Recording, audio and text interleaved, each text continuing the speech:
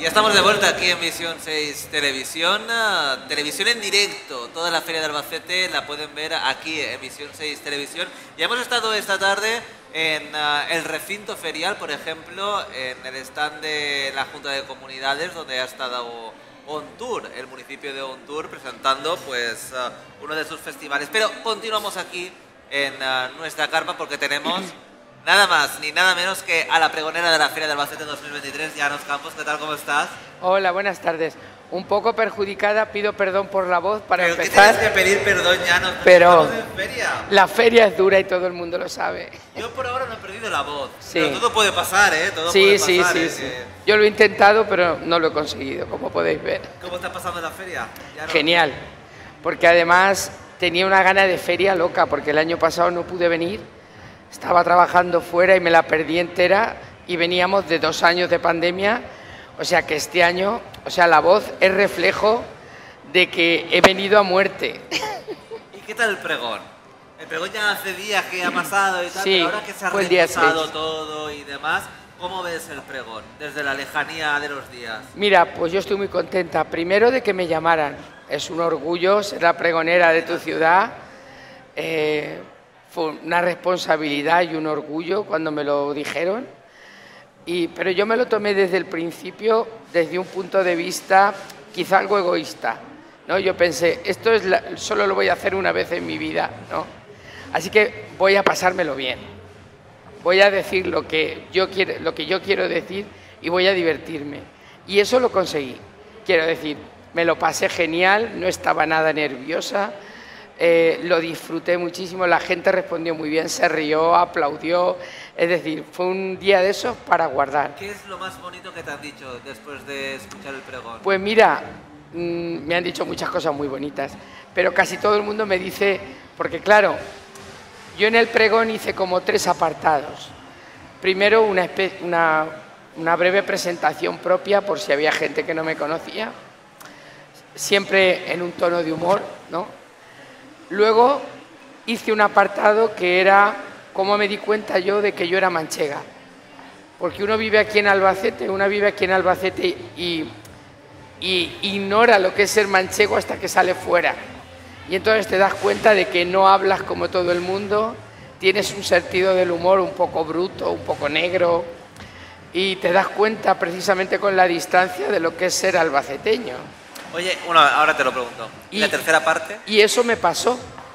Y luego la tercera parte era una serie de cosas que yo he aprendido en la feria, ¿no? E incluso yo en la feria, en la barca vikinga, aprendí las leyes de Newton, del movimiento y la aceleración. Aprendes muchas cosas en la feria. Y de las cosas más bonitas que me han dicho, o de las cosas en las que casi todo el mundo coincide, es que se han sentido totalmente identificados con todo lo que yo he dicho. O ya te puedes dar por satisfecha. Claro, esa era la idea. Aparte del humor albaceteño, ¿cómo es una buena albaceteña? Ya que... ¿Cómo qué? ¿Cómo es una buena albaceteña? Cuando te vas fuera y recuerdas un poco esa morriña, como comentabas en el Sí, pregón. no, es que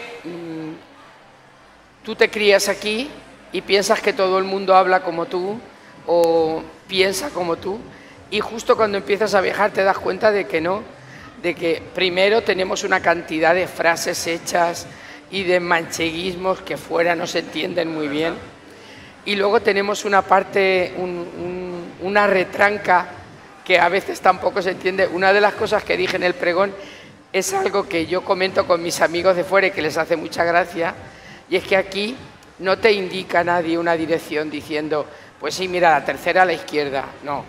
Aquí te dice, mira, ¿ves aquella esquina que tiene un portal que tiene un toldo naranja tal, y tú dices, sí, dices, pues esa no es. La siguiente que tiene un coche tal, sí, pues esa tampoco. La otra, no. Entonces, ese tipo de cosas, porque yo cuando lo hacía eso fuera me decían, es que parece que te estás riendo de mí. Y yo decía,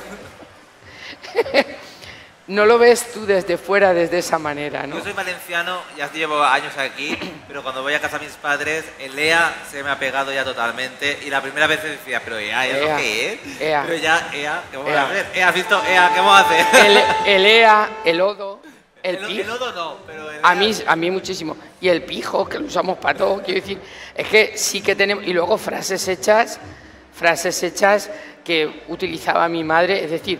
Aquí mi madre no te decía nunca, me tienes harto, te decía, me tienes ya el gorro lleno de guijas, que eso fuera de aquí no se entiende. Entonces, y luego yo me tiré todos los años 90 viajando por ahí y todo el mundo me decía, los 90 y los 2000, hablas como los chanantes. Y yo decía, no, es que en mi casa se ha hablado así siempre. Entonces sí que es muy distintivo, pero eso lo entiendes cuando sales fuera.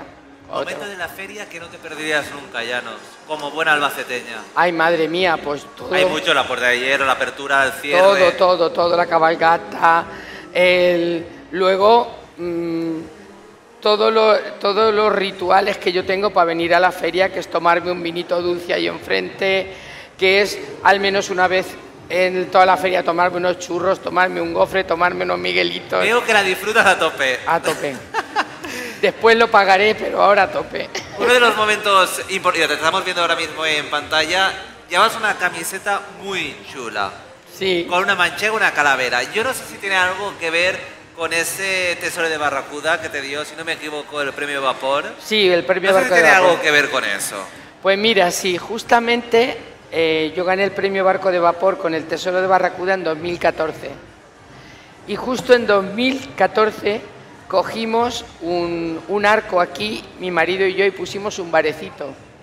Entonces, por aquello de hacerlo manchego y hacerle un homenaje a mis piratas que me acababan de dar un premio y una alegría terrible, diseñamos estas camisetas que tenemos la manchega y el manchego, pero con sus tibias cruzadas como una calavera pirata. Y durante toda la feria me la he puesto. Hoy no me la he puesto, pero la llevo todos los días. Está genial, ¿eh? Sí. Te puedes ganar un buen dinero con el diseño de esta camiseta, ¿eh? Sí. Por cierto, a la hora de escribir el pregón, Llanos, ¿le diste muchas vueltas? Pues sí, hombre, le di vueltas porque quería hacerlo bien, ¿no? Pero no te sentaste y salió de una, sino que... Me salió... En realidad lo que tuve que hacer es recortar. Me salieron muchísimas ideas, muchísimas cosas que yo soy de la opinión de que cualquier acto de este tipo, un pregón, un discurso, debe tener una duración, la duración justa, quiero decir. No me apetecía hacer una plasta de una hora, no te ponen ningún límite de tiempo ni nada, pero yo quería hacer algo ágil y llevadero, ¿no? Creo que dura 13 minutos o 14 minutos. Entonces sí que tuve un montón de ideas y lo que hice fue ir eliminando hasta que sinteticé un poco lo que quería decir. Oye, y ya que estábamos hablando antes de las camisetas que tenían que ver con el tesoro de Barracuda, ese premio Barco de Vapor y demás, el Barracuda, el pirata, ha llegado a buen puerto. ¿Cuáles son los planes para Barracuda? Que creo que son buenos. Sí, son muy buenos porque este mes, después yo no pensaba que esto del cine era tan lento y tan trabajoso, pero evidentemente lo es. Este mes empieza el rodaje de la película del Tesoro de Barracuda. Imagínate. La ha hecho una productora catalana, la está haciendo, que se llama Inicia Films. Va a ser una película de animación. Entonces el rodaje empieza ahora, pero se va a extender en el tiempo porque la animación lleva un trabajo importante. Es más larga que un rodaje, aunque el rodaje de una película de personas pueda tardar más en la preparación, el rodaje es más corto, pero la animación lleva más tiempo. ¿Y vas a participar en el proceso de creación? Pues yo no he podido participar en nada, ¿no? En esto, las productoras, yo de todo esto me he ido enterando sobre la marcha porque es mi primera experiencia en el cine, pero las productoras en general no suelen, a no ser que seas J.K. Rowling, que has escrito Harry Potter y ya puedas decir lo que te dé la gana, ¿no?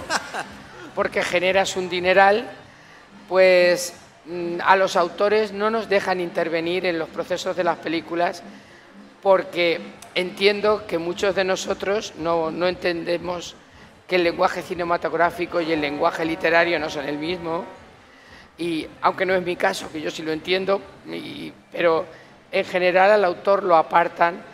Eso da pie a que luego la mayoría de los autores no estamos contentos nunca con las películas. Bueno, a ver lo que pasa. Sí, no, por supuesto, pero hablo de ejemplos como Pérez Reverte, que abominó de A la triste, de Antonio Gala con La pasión turca. Quiero decir, es muy difícil que la película entre en tu cabeza, ¿sabes? Es muy de todas formas, dime si me equivoco, El tesoro de Barracuda creo que tiene segunda parte. ¿No? Tiene 3 partes. Tiene 3 partes.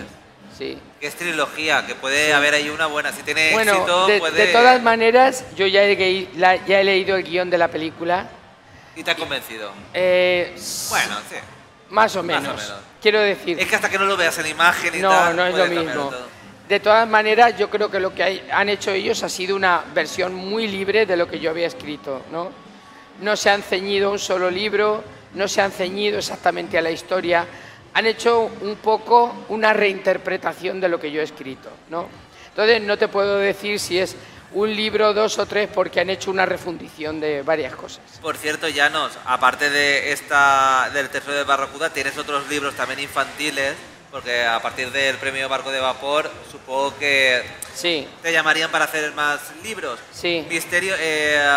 Los mágicos misterios en Llansburgo, que también tienen varios libros y además me gusta muchísimo para que la gente, si no lo conoce, que salen ubicaciones de Albacete. Es que es Albacete. La historia ocurre en un lugar de nombre ficticio, Llansburgo, pero en realidad es la ciudad de Albacete. La historia son 4 libros. En el tercer libro sale un mapa de Llansburgo, que es un mapa de Albacete de principios del siglo XX. Todas las localizaciones, quitando que yo a Llansburgo le he puesto playa, me he concedido esa licencia. Bueno, puede ser la playa de Alcalá del Júcar. Sí. Por ejemplo. Yo siempre he pensado que lo que le faltaba a Albacete para ser perfecto era tener un poquito de playa y yo se la he puesto. O el canal de María Cristina, que está más seco que el ojo de... Bueno, vale. de un tuerto. Pero todas las localizaciones, sale la calle Ancha, el Altozano, el Museo de la Cuchillería, o sea, es Albacete. ¿Y ahora en qué está sumergida Llanos Campos? Después, supongo que tendrás algo entre manos. Sí, acabo de terminar una novela infantil que le ha mandado ahora a la editorial, a ver qué tal, es una novela infantil ambientada en la época de los cómicos de la legua, del siglo de oro español, que es una época que a mí me apasiona mucho y en la que he intentado unir mis 2 pasiones, que son el teatro y la escritura, ¿no? Y me he divertido muchísimo haciéndola, la he mandado a la editorial y ahora ya veremos qué hacemos con ella. Y en cuanto al teatro, porque eres escritora, eres actriz, eres dramaturga, ¿tienes algún plan en cuanto al teatro? Pues es que este año he trabajado muchísimo, he dirigido 3 espectáculos, precisamente el día 28 de este mes se representa aquí Homo Peter, que es un texto mío. ¿Ah, sí? Sí, y he trabajado con otra compañía de Ciudad Real, a Francis Zafrilla, que es un mago de aquí, que lo conocemos. Le he dirigido un espectáculo también. Este año he trabajado muchísimo. Y ahora, de cara al año que viene, tengo algún proyecto, pero todavía no lo puedo concretar porque está ultimándose, ¿no? Bueno, de Peter me han hablado muy bien de Peter, ¿eh? Sí. Me han hablado genial. Estoy muy contenta con esa obra. Estoy muy contenta no solo con mi trabajo, sino con el espectáculo que ha quedado al final. Estoy muy contenta.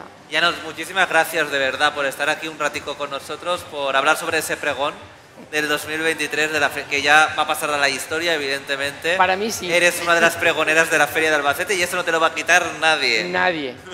Pues muchísimas gracias, de verdad. A vosotros por llamarme, un placer, como siempre. Yo también invito a todo el mundo a que lea los libros de Llanos Campos porque son infantiles, pero de verdad están muy bien. No solo la historia, sino también las ilustraciones. Son una auténtica pasada.